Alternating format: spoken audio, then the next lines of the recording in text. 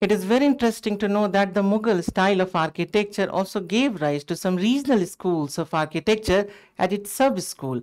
One of the most prominent examples is the Rajput school of architecture, in which the speciality is the hanging balcony that we find. The best example is Hawa Mahal of Jaipur.